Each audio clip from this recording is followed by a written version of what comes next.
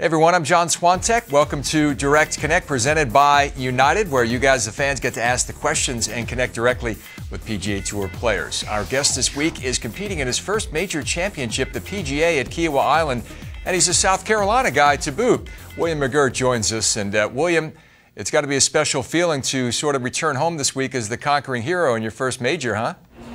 Absolutely, and to play my first major championship in my adopted home state of South Carolina makes it even more special. A lot of questions from Williams fans. Let's jump right in. The first one comes through Facebook from Jason Newsom. He says, will this be the most nervous you've ever been to start a golf tournament?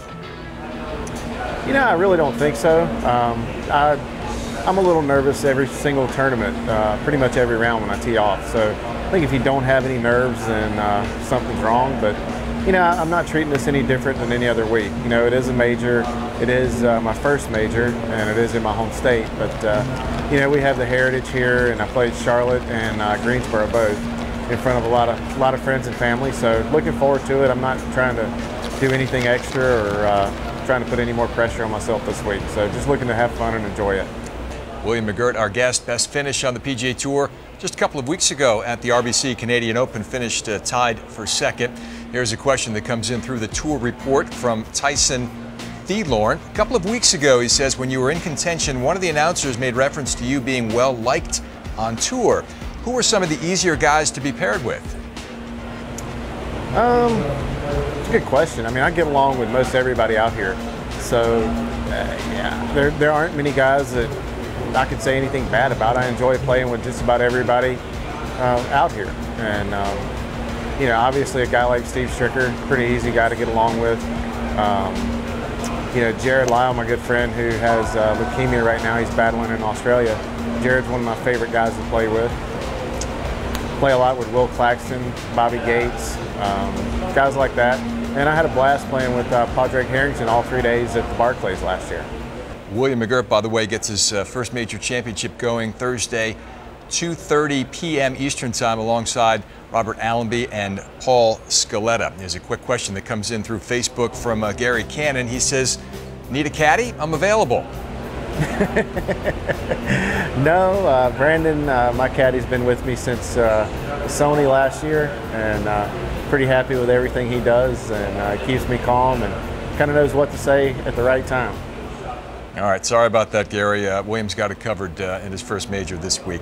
He is a resident of Boiling Springs, South Carolina. William McGirt, our guest this week. Here's one that comes in through Twitter from @GolfNuts16. He says, hey, my buddies and I are considering a golf vacation in South Carolina. William, any hidden gems they might play? Well, I think a good place to start would be here at Kiawah. There's a lot of really good courses down around Hilton Head as well. Myrtle Beach is another good spot. Pretty much anywhere along the coast here in South Carolina would be great. That second place finish at the Canadian Open for William McGirt lifted him to 63rd in the FedEx Cup points race. He played in 2 playoff events last year and looking to move a little deeper in the playoffs this year. Question through the tour report from Richard Miller. During the RBC, he says, you had a lot of names, it seemed. Willie, William, Dirt. Which one do you prefer? I prefer William. I really don't like the nickname Dirt at all. I despise it, to be honest with you. How did it get started and when?